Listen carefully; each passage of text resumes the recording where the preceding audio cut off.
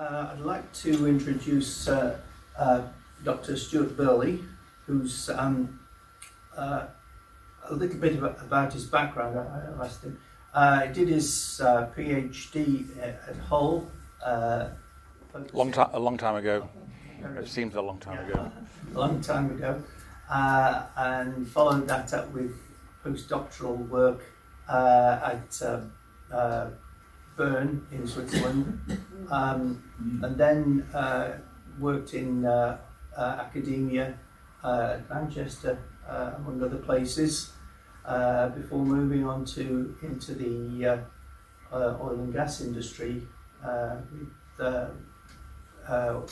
what might be called PG or British Gas, and a variety of other companies, and has retired in, I think you said 2020. It was just as COVID was outbreaking. I came back from Pakistan in March on a last flight into the UK. It was scary stuff. And since retirement, Stuart has been involved with Keele University, a basin dynamics research group, and he's also the chair of the Warwickshire Geological Conservation Group. So a very varied career. So the talk tonight is a very British summer in the late Triassic, torrential rain, the Arden Sandstone, and the dawn, the dinosaurs. So over to you. Yeah, thank you. Wonderful. Thank you for inviting me. It's great to be here. The title kind of says it all. It's got a bit of everything. It's got a bit of Arden Sandstone sedimentology. It's got dinosaurs. It's got volcanoes. And we're going to learn about one of my heroes, Leonard Wills. I'm sure you're familiar with Leonard Wills. He was a local geologist at Birmingham. And Lake Arden, which was this huge lake in the late Triassic that had dinosaurs, shark, clam shrimps, a whole fauna and flora, and we're going to learn about that. In fact, if you stood on the hills in Dudley in the late Triassic and looked out to the east, you'd have a panorama over Lake Arden. So we're going to take you back. In fact, one of my diagrams has Dudley in it. We're going to take you back through time, and we're going to try and recreate Lake Arden. So yeah, I'm basically just an old man that knows a bit about geology, and I'm going to try and entertain you with some of that knowledge tonight.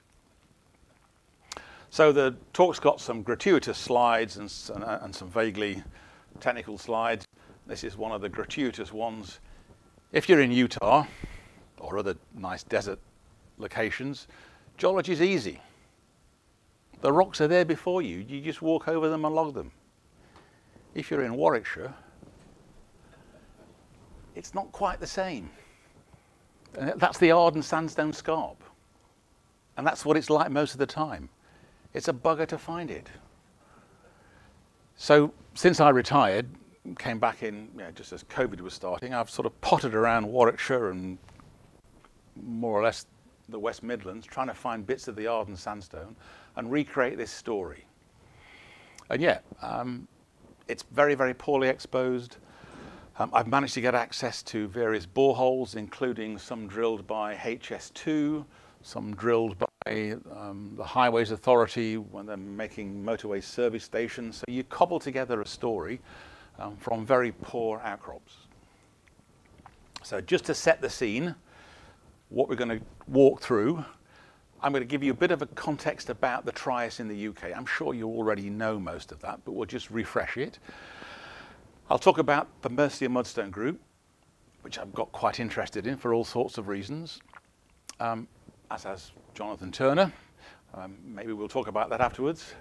I'm going to give you some examples of the Arden Sandstone, which in all the memoirs is described as a rather dull, it's a maximum of 7 or 8 meters thickness, pale green coloured fine-grained silty sandstone. Well, actually, it's not.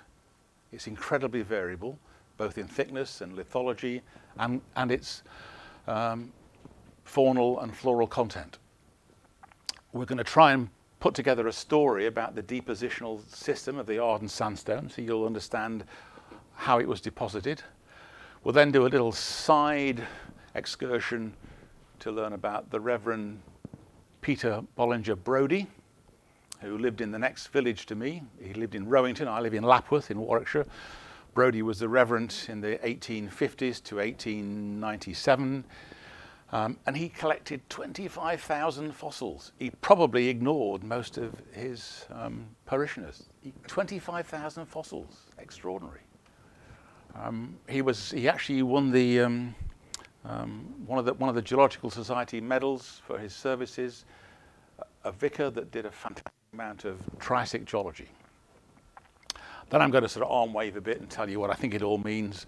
We'll talk about what these models of deposition in the Mercia Mudstone group really mean for what processes were taking place, why these rocks are green, and then we'll talk about climate change and what it means for dinosaurs.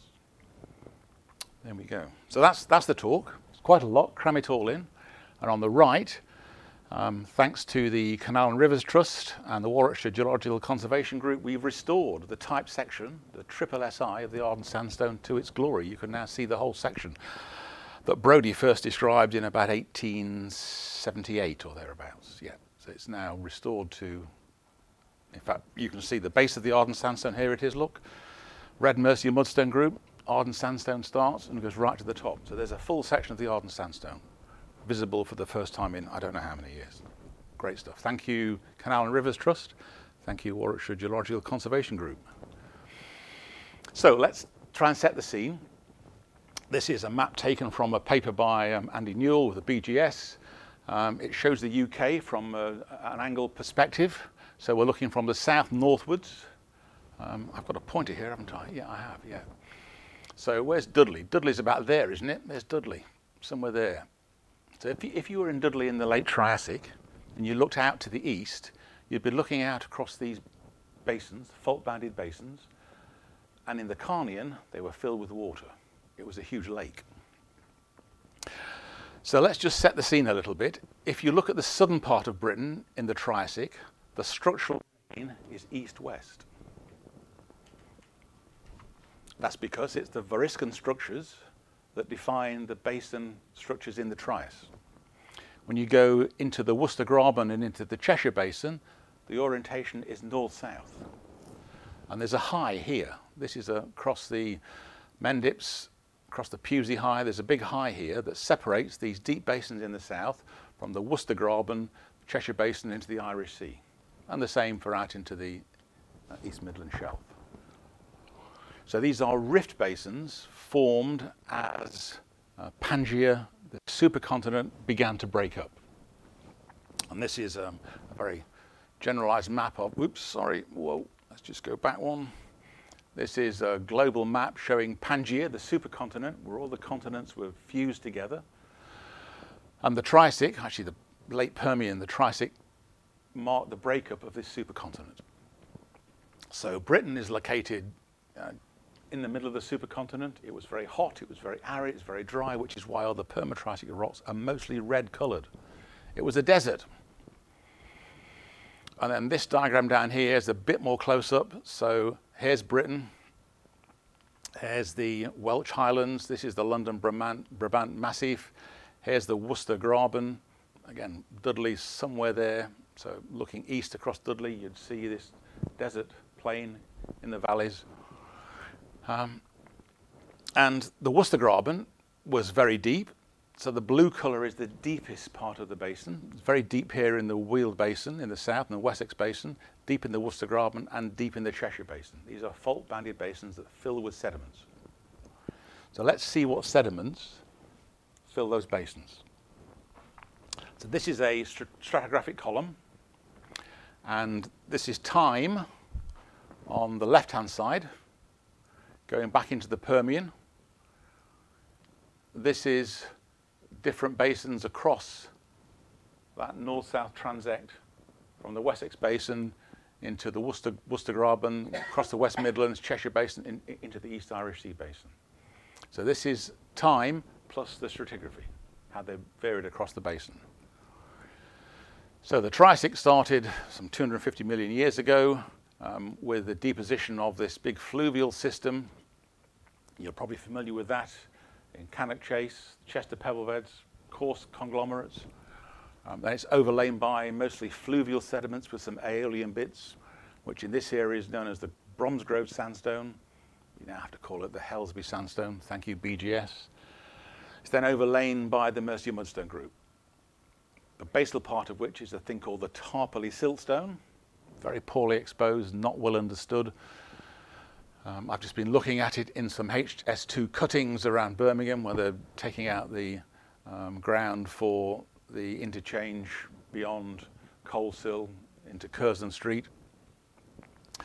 And then you go into this thick sequence of mudstones, the Mercia Mudstone group, which has a lower section, which is called the Sidmouth Mudstone, after Sidmouth down in Devon, and an upper section, the Branscombe Mudstone.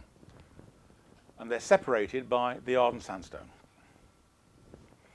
And the BGS, bless them, try and tell us that the Arden Sandstone in the Wessex Basin is the same as the Arden Sandstone in the Worcester Graben and in the West Midlands.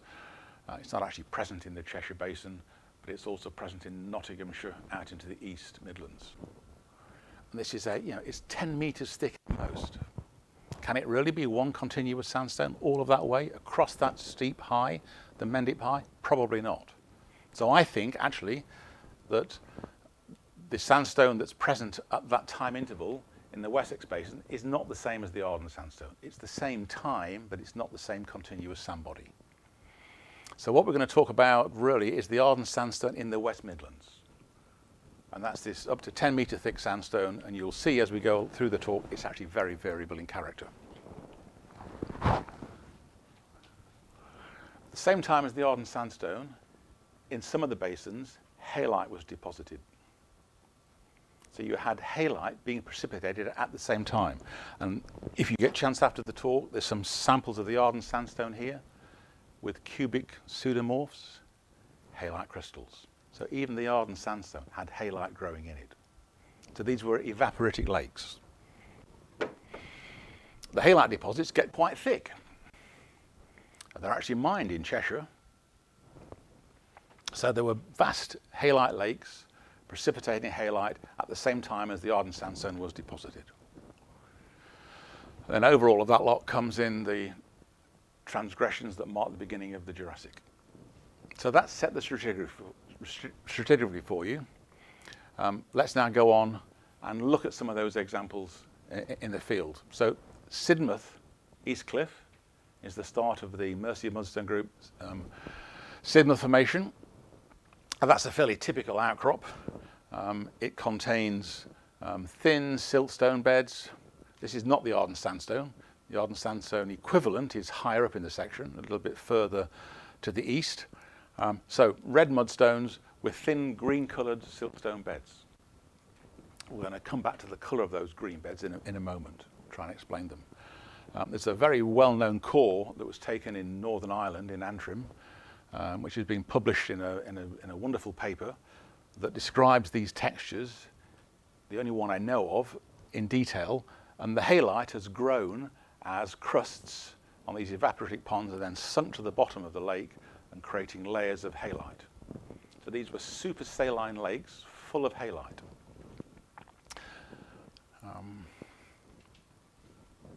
That'll do for that. Not too far from here, just south of Birmingham, at Tudor Grange Park, some of you may know of that, there was a geothermal borehole drilled. It's a bit of a funny story because Solihull Council paid for it. It was the best part of £500,000. They drilled the borehole, they didn't line it, so it collapsed. And then when they got down to they were chasing the Tarporley Sandstones and Sherwood Sandstone. It was so tight, it didn't flow. So it didn't work. But it's a great core. It's one of the few cores that go through 300 metres of Mercia Mudstone Group that's available to examine. I've logged it, and we've done some various studies on it.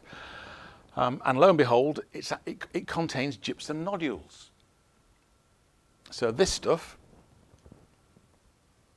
at about the level of the Arden Sandstone and below it, these are nodules of calcium sulfate. They grew in the sediment. These are diagenetic. And I brought one example here of a similar piece of core. This is actually from the Middle East, but this contains gypsum growing in sediment as a diagenetic product. So not only was there halite forming, there was also gypsum growing in these lakes. And lots of evidence, when you look at the core, some nice sedimentology, laminated sediments, thin siltstone layers, clearly water lane. And irregular cyclicity, lots and lots of cycles of flooding events. So let's go and find a modern analogue. The first one I'm taking you to here is the Rans of Kutch in Western India. It's a lovely part of the world. It's actually a nature reserve. In the winter, in the monsoonal rains, it floods, and then throughout the dry season, it evaporates, and these giant salt pans form. So if we convert this to Dudley, if I twist that round through 90 degrees, and this is the Worcester Graben or the West Midlands basins, Dudley's somewhere over here. And if you were on Patcham Island, there's Dudley, and you looked eastwards, you'd see these large saline lakes with lots of mud cracks and lakes evaporating, precipitating sulfate. So in the Carnian, in the late Triassic, in these grabens in Western Britain, the desert sediments were full of lakes and they were evaporating, as you can see today in the modern Rans of Kutch. Here's another quick analogue. This was a holiday a couple of years ago. As COVID was coming to an end, we nipped off to the Cape Verde Isles, where there are some freshwater lakes being fed by rivers adjacent to the coast, and they're incredibly evaporitic, and the lakes are full of algae. So these are the coastal sand dunes, these are the lakes, and you can see these huge algal blooms, big algal mats, algae blown by the wind against the edge of the lake. And you can see the lake sediments, they're dark, they go black because they're anoxic. And that comes from the organic matter. So these sediments in the lake, they don't go red, they stay black. And the algal blooms, they bloom when the fresh water comes in, and then when the lake goes saline, they die. And then the bacteria that live in the sediment chomp away at the algae and maintain the anoxic conditions. So you can put 1 foot in black muds that would be green in the subsurface and put your right foot on red muds as they oxidize. So this interbedding of green and red muds is because the lakes were full of algal matter that were then eaten by bacteria as the sediment was buried. And there was so much algal material, they never oxidized. So the mystery of these green-colored beds in what is otherwise a red sequence is because the lakes were full of algae.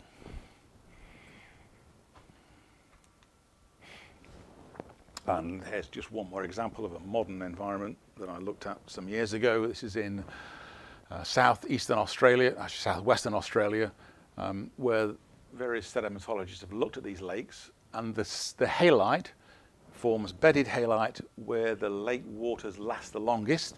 That's in the middle. And then in the mud flats on the side of the lakes, you get halite growing displaceively along with gypsum. And wherever you get a groundwater table, you often get the gypsum fabrics growing across the groundwater table.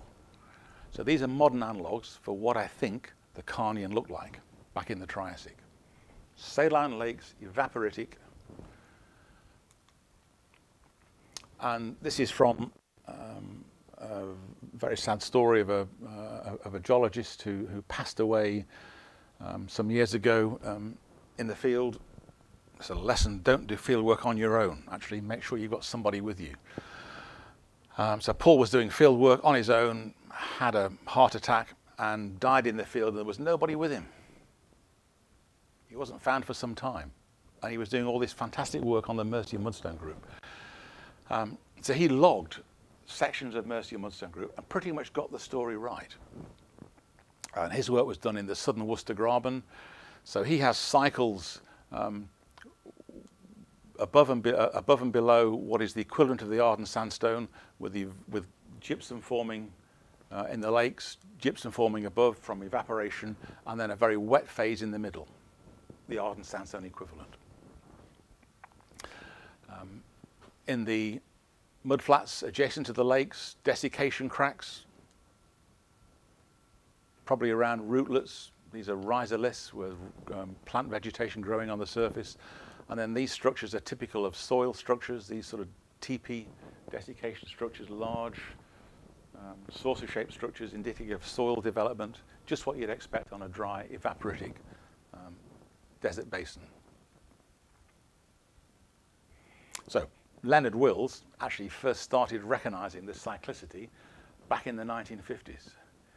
If any of you have seen any of his papers, he was still publishing papers. His last paper, he was 93 that he got published. Extraordinary. So he first recognized the cycles back in the 1950s. His book, Paleogeography of the Midlands, is classic.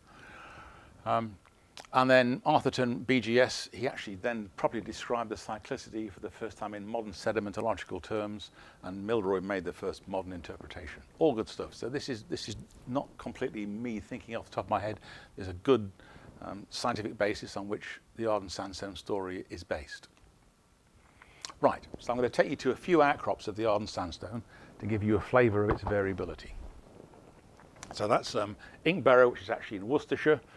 So if anyone drives along the A422, it's a spectacular cutting driving towards, just through Inkbarrow. What's Inkbarrow famous for? Somebody must know. The Archers. The Archers, exactly, home of the Archers. So if you want to go in the pub and meet the Archers, you can't. Henley and Arden in Warwickshire, the Long Inchington HS2 Northern Portal Tunnel, and a couple of exposures on the Grand Union Canal. So we're going to scoot through those and just see how variable the Arden Sandstone really is. And that exposure on the right is the north bank of the Grand Union Canal at Rowington. And that's typical of the exposure. Another great effort from the Warwickshire Geological Conservation Group, a day clearing that it was completely overgrown, now visible.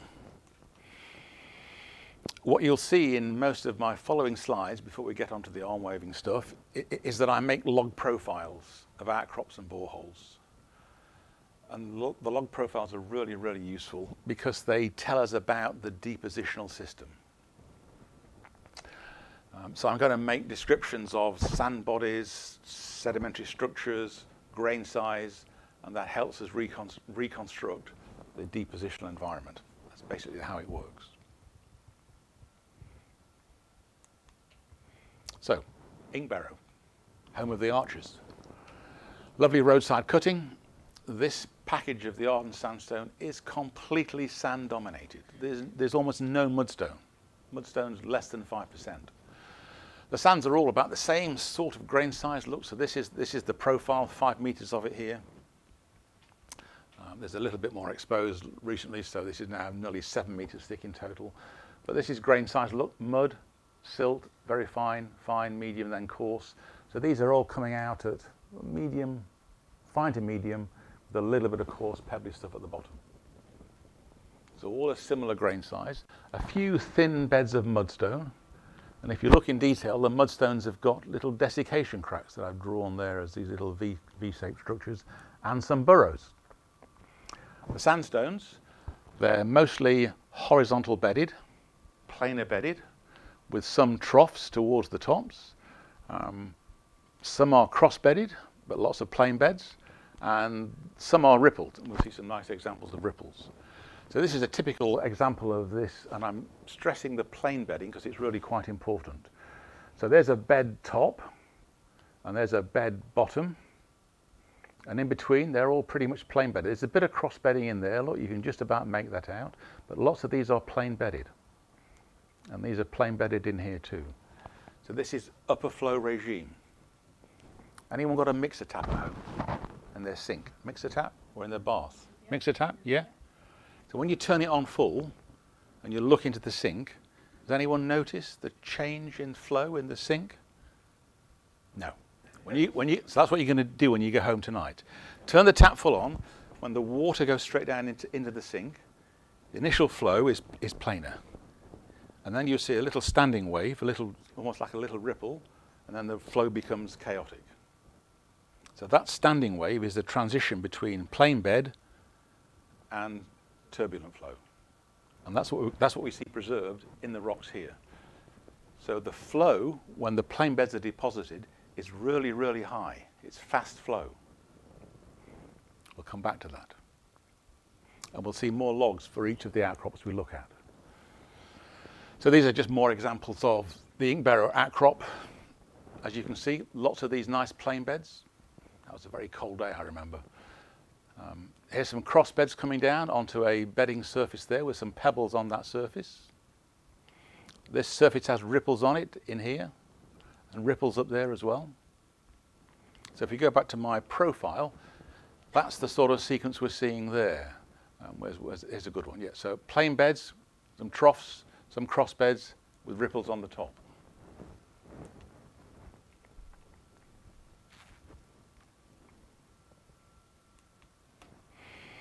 So what I've shown here on the left is one example from that outcrop where you can see a sequence of plain beds, actually bedding plane surface to the next bedding plane surface. So that's the height of the bar. That's all plain beds. In this one, we've got some dunes in here, and then plain beds, some scours there, plain beds, more plain beds. So this is actually recording reducing water velocity. It's actually expressed as a thing called the Froude number, which relates to the water velocity and the water depth. So at a Froude number of 1, that's that standing wave. Froude numbers of greater than 1 are very fast flowing. Above number 1, they're slower flowing.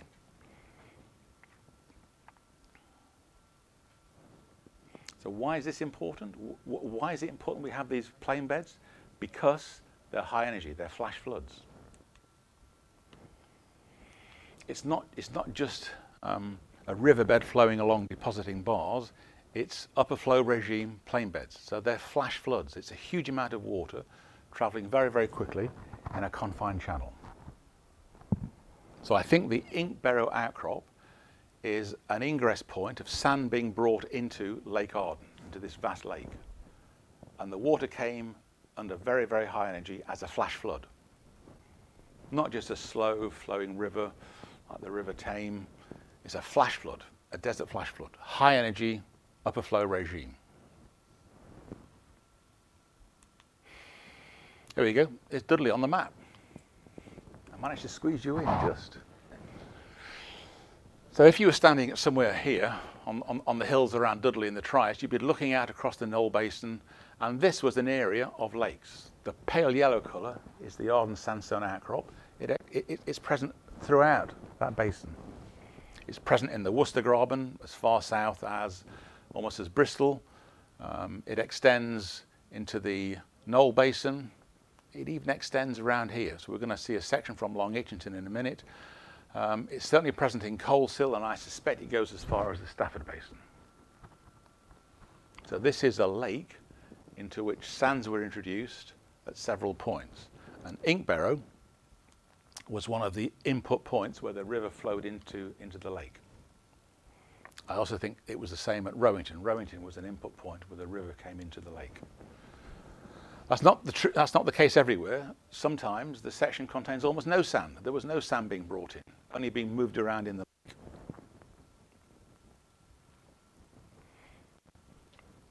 So most of the rivers were coming from the south, flowing to the north and northeast, and there were several specific input points. One at Coleshill, one at Inkbarrow, one at Rowington. Not everywhere. When you move around the basin, the sedimentology of the Arden Sandstone varies quite dramatically. Let's go to Henley and Arden. That's interesting. Let's see what happens when. So the log hasn't displayed. Okay. Not to worry. We'll come back to that. The section at Henley and Arden does contain sand, but it also contains lots of mud. And despite the log not showing, the green bits are mostly mud. the sands get quite coarse. Here's some conglomerates. There's some small crossbeds. There's some muddy section here, muddy section below, and a few sands. So this is a section with interbedded sands and muds. I hope all the other sections haven't. Let's just move on a second. Whoa. No, we're okay. Right, so Henley and Arden. Let's just look at some of those in detail. Anyone see the ripples? Let's help you. There's the ripple top. And they're wave ripples. They have straight crests. There's some examples here I've brought. So these are wave ripples in the lake. This is a slice through one of the sandstones. These are the thin interbedded sandstones, and these are burrows. They're biturbated. Some of the burrows are vertical, some of these are more or less horizontal, as are these. So the lake had animals living in it that were burrowing in the sediment. We probably know what some of those animals are. Here's an example of one of the ripple sandstones. Here are the ripple crests. In fact, this one's here.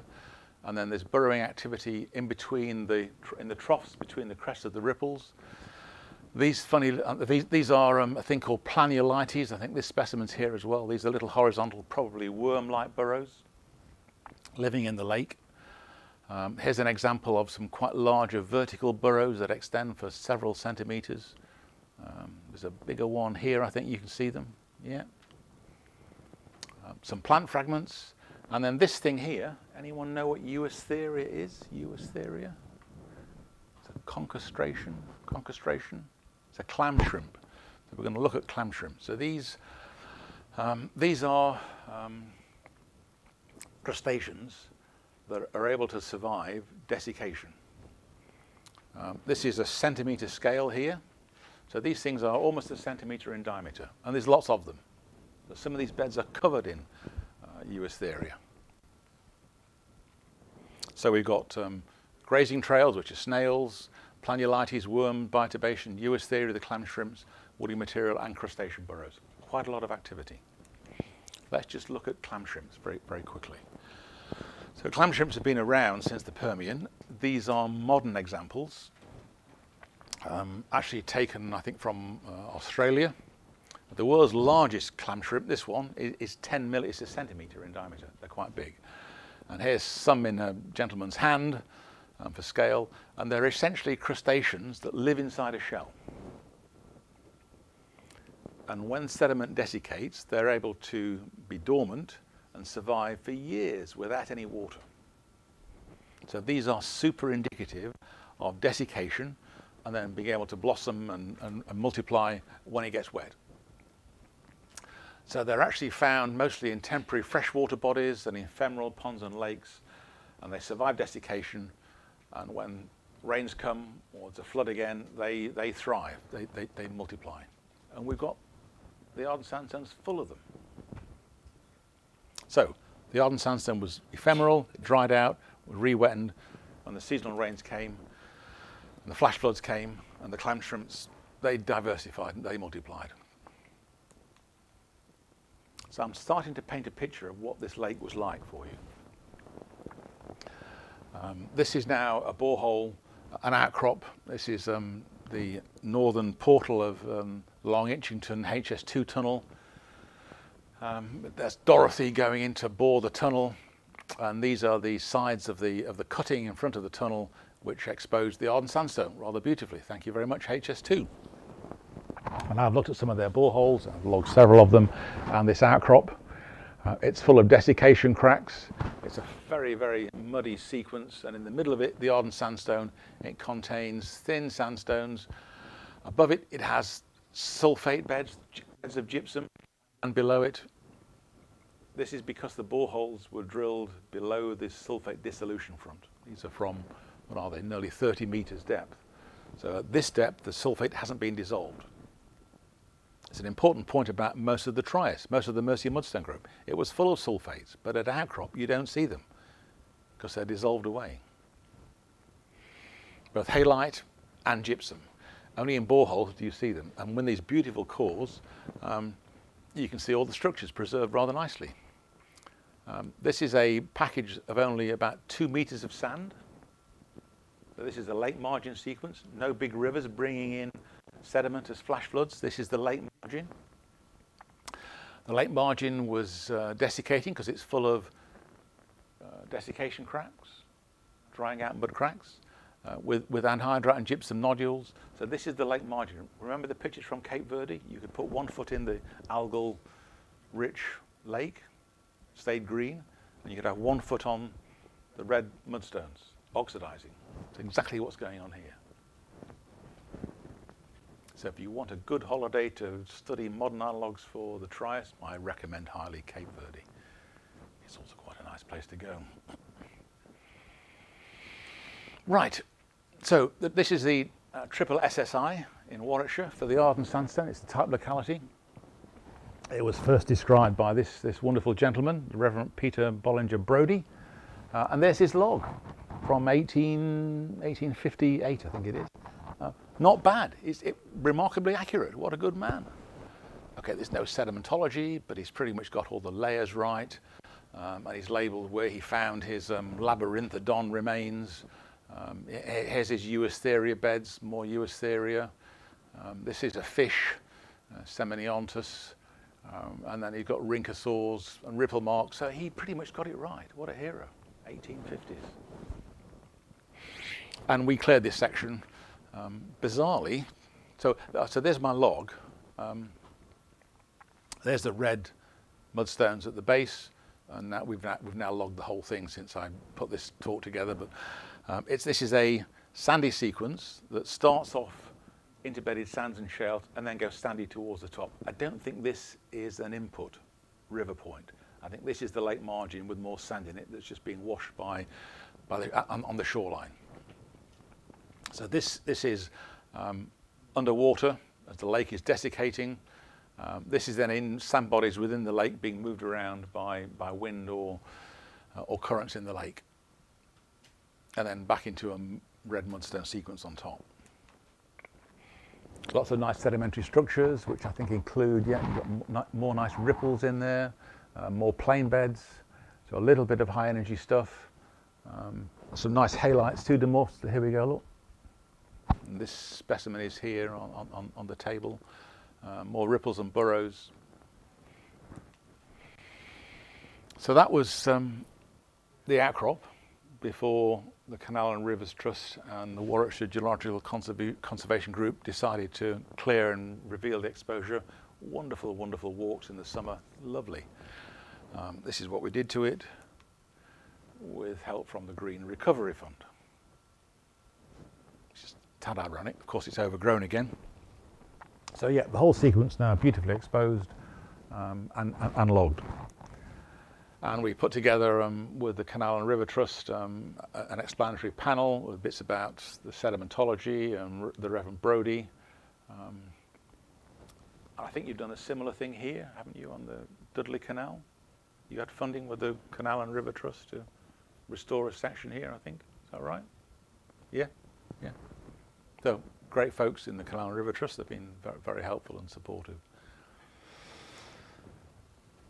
So one more outcrop here on the Grand Union Canal. It was horribly overgrown. We've cleared it off.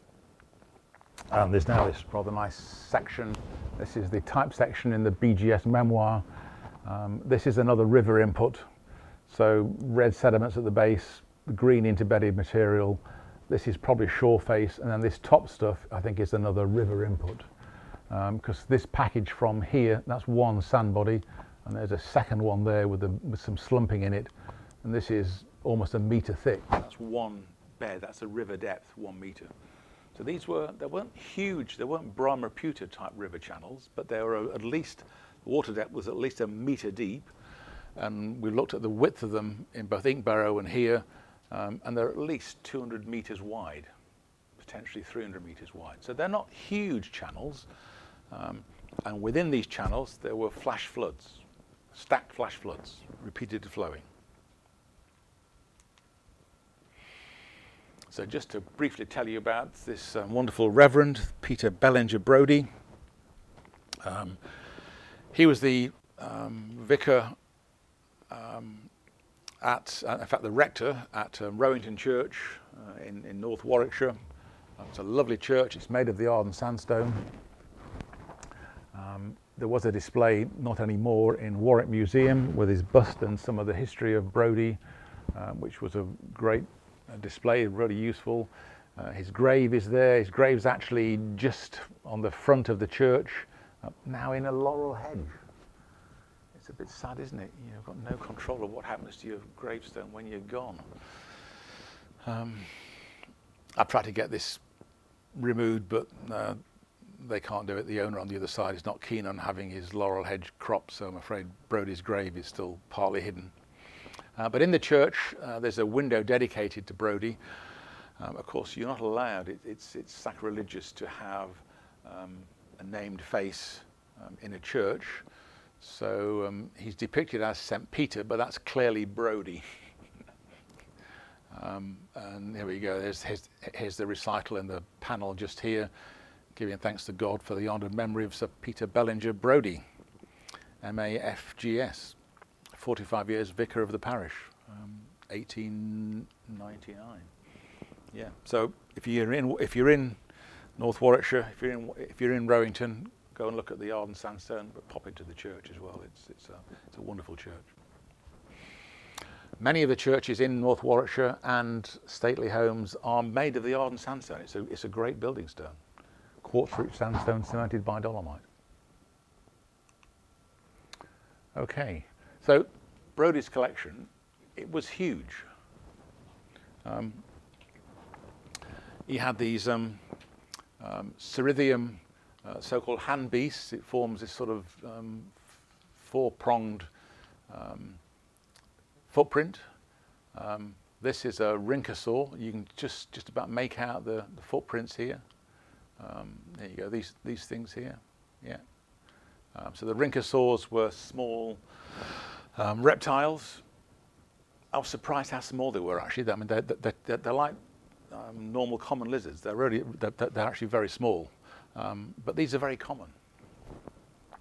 These are the fish that Brodie found and described and published. As well as finding 25,000 fossils, he published some 30 or 40 papers of that order. And the fish from Shrewley, believe me, I have looked. I can't find any fish. I've looked for footprints too. The days of finding exotic fossils, I think, are rare. And the Brodie collection had some 20 or so of these things, these pointy things. So they're the dorsal spines from shark fins. And we met a specialist in fossil sharks, and he reckons spines of this size meant the shark body length was between 1.5 and 2 meters. So these were quite big sharks. I mean, that's an interesting point. How do you get sharks in landlocked lakes? That's not straightforward, is it? Or is it? Maybe there was a marine connection. So, a really diverse fossil fauna in the Arden Sandstone, in these lakes. Quite spectacular. So just to show you how varied the Arden Sandstone is. So I've logged, I don't know, almost some 30 sections now. Here's a selection of them from various places, BGS boreholes, HS2 boreholes, outcrops. It's described as a monotonous, silty sandstone. It isn't. Actually, the grain size varies hugely. I mean, sometimes it is silty, but sometimes it's actually really quite coarse-grained. Can you correlate any sections? No. You certainly cannot correlate beds. So it's highly variable.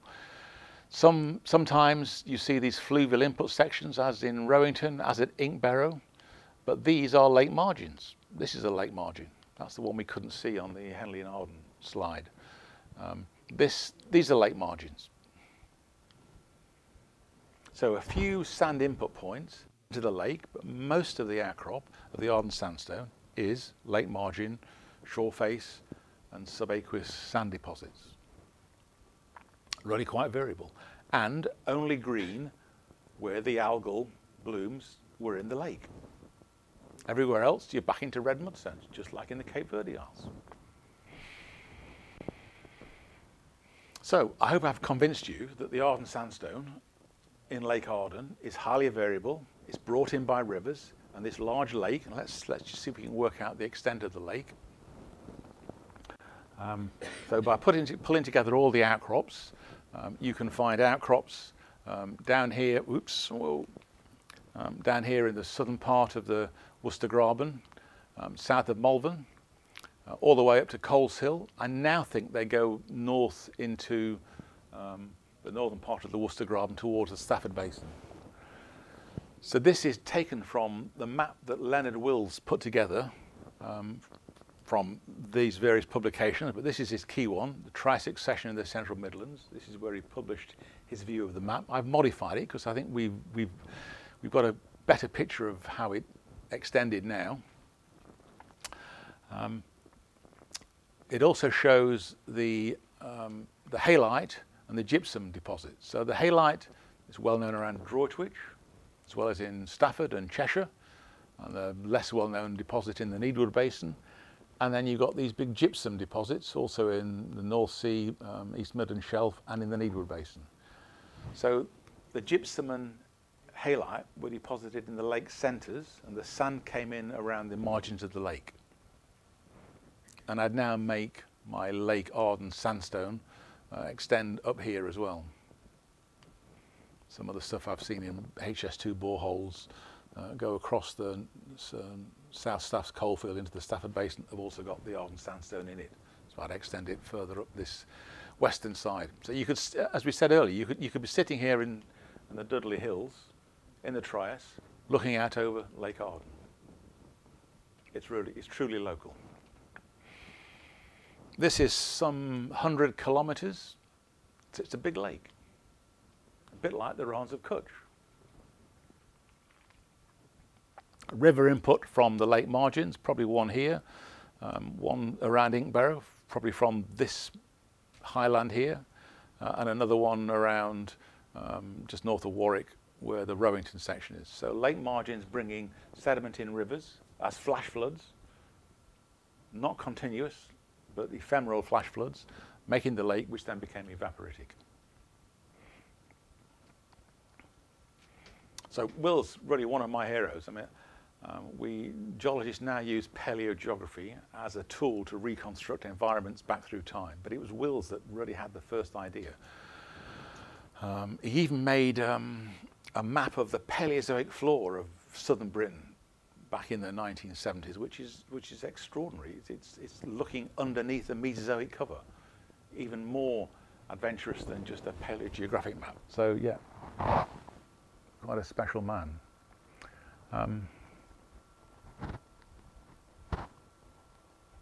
Yeah, will do. So I've actually taken this from another former colleague who published this in 2014. He was looking in the central North Sea and was describing how rivers came to an end, and they're called terminal splays. It's the end, and there are good examples of modern terminal splays in several desert basins, particularly in Australia. So when rivers come to an end, they just run out of water, and they're called terminal splays. So the terminal splays, they then end in a lake, which when it evaporates has this halite crust. On the flanks of the rivers, you'll see aeolian dunes. In the river channel itself, there are bars and upper flow regime plain beds, as we've seen. And old river courses, when they dry out, they preserve the in-channel bars as exposed dunes. So this is probably a pretty good analogue for the Arden Sandstone. We had rivers that were ephemeral and flash rivers, desert floods that came into the basins of the West Midlands, ended in terminal splays adjacent to the players, which were evaporating. And we call this the Carnian Pluvial event, because for most of the Trias, it was dry. There were no rains.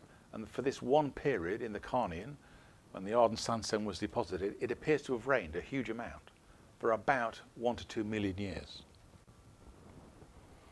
So what we saw at Rowington and Inkbarrow are the river input points, and around the lake margin you see shore face sequences. So why did climate suddenly go from being hot and dry to being very wet? There have been several theories, not entirely happy with any of them actually. But what you can see around the world, now people have started looking at the Carnian, and some quite famous scientists have been doing this for the last, I don't know, 6, 7, 8 years. There are distinct patterns. So on this scale here, this is geological time again. This is the Carnian. It's from about 234 to 230-ish million years, so about 4 million years in total. And on this scale here, there are various activities and events. The Carnian is actually split into subunits. They're called the Julian and the Tuvalian. That's a level of detail we don't really need, but the Arden Sandstone is late Julian essentially. And what you see in lots of proxies, so this is thorium, uranium, or this is global humidity, this is sea level change, thorium, uranium, potassium, aluminium, this is lead, mercury in TOC, weight percent, and these are carbon isotopes and PDB. So what you see around the world in many, many localities are cycles. And there's typically 1, 2, 3, 4. You can see that. I looked at some sections with one of the proponents of the Carnian Pluvial event, Alistair Ruffle, last summer down in Devon. You can pick up 4 distinct cycles in the sedimentology, really, really nicely. You see it in TOC levels, you see it in these elemental ratios, you see it in carbon isotopes. So there is cyclicity is global, and it's seen in lots of proxies and in many, many places around the world. So this is not a local thing specific to the West Midlands. The Carnian changing climate was happening around the world. It's global. And lots of scientists, I'm not entirely with them, they picked out this thing called the Rangelia flood basalt event. These are the Rangelia flood basalts. Anyone familiar with the Deccan basalts in India? I mean, they're blamed for the end of the dinosaurs, creating ash clouds and turning the earth cold. The Rangelia is a similar event. It's as big as the Deccan, but it's west of America. So you've got some 3 kilometers of basalts that poured out in the Carnian. And so scientists have jumped on this in the way that scientists jumped on the Deccan in India as being at the Cretaceous tertiary boundary as being the end of the dinosaurs. They've jumped on this as being the cause of the dinosaurs' evolution. Wow. And even the Daily Mail got the story. So if the Daily Mail says volcanicity triggered the dawn of the dinosaurs, it's got to be true, hasn't it? Because we all believe the Daily Mail. There you go. They didn't quite get the date right. Well, they did say around 200 million years ago, but there you go. Yeah, the Daily Mail had the Carnian Pluvial event being caused by the Rangelia basalts that caused the dawn of the dinosaurs. Wow. Not that I read the Daily Mail. So let's just take this global view. Let's just see what was happening in the Carnian 230 million years ago. So the W, that's this thing here. This is Pangaea. The coloured land is Pangaea. The pale blue are the coastal areas around the flanks of Pangaea. That's where we are. There's Britain stuck there. And then the blue are the big oceans. The red lines are subduction zones, pretty much as they are South America today, modified version of North America. And there's huge subduction zone around what is now the China Sea and the edge of Paleotethys. There's a spreading centre, another spreading centre here. So North Pangaea and South and Gondwana are being pushed apart. And this W here, these are these flood basalts west of America with 3 kilometers of outpouring of basalts, supposedly the cause of climate change. Some other scientists believe that actually, because the The climatic belts, this was a huge area of cyclones, lows, this was highs. So there's one view that has actually these belts migrated and it was moving to the lows across northeastern Pangaea, responsible for the climate change. Another bunch of scientists completely poo-pooed that. So the answer is we don't really know. Whether it was volcanism or changes in climatic belts, we don't know. There are also a suite of volcanic events at the same time on the northern side of Neo-Tethys. Nothing like the same volume as Rangelia, but much, much closer to home.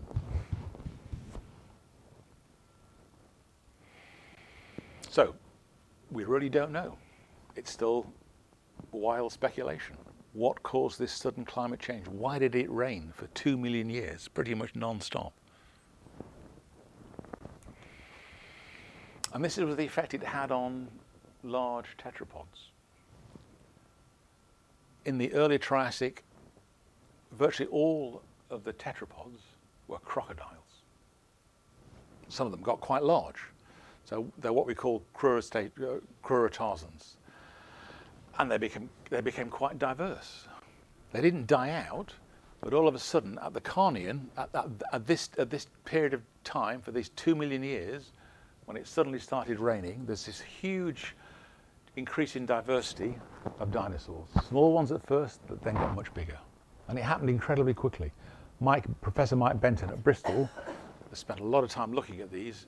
He says the change in tetrapod diversity is just phenomenal. In a period of 3 to 5 million years, the change is extraordinary. It's a huge evolutionary change.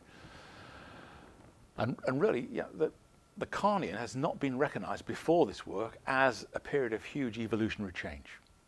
So, you know, the Arden Sandstone, you can go and visit it. It's, you know, it's literally 30 minutes drive away from here. You can go and walk on the Arden Sandstone. You've walked the canal. It's a lovely walk, it's an easy walk. You can go and stand the dawn of the dinosaurs on the Arden Sandstone. It's so close to you. You can go on the hills, you can stare across to Birmingham and visualize the lake that was Arden, Lake Arden in the late Triassic. This is all local stuff. So I'm going to stop there, just leave you with these thoughts. On a nice sunny day, summer in 2024, you can wander down the Grand Union Canal, walk past the Triple SI and see our interpretation panel, trace, and imagine the downpour of rains in the Carnian and the flash floods, blooms of clam shrimps in the resulting lake, dinosaurs walking around the margins of the lake leaving their footprints, the dawn of the dinosaurs in Shrewley, Warwickshire. So I hope you've enjoyed a bit of local geology, a bit of global geology, a bit of speculation, a bit of science, some photographs, canal side walks, occasional hero, Brodie and Will's volcanoes, and speculation on climate change. There we go. Thank you.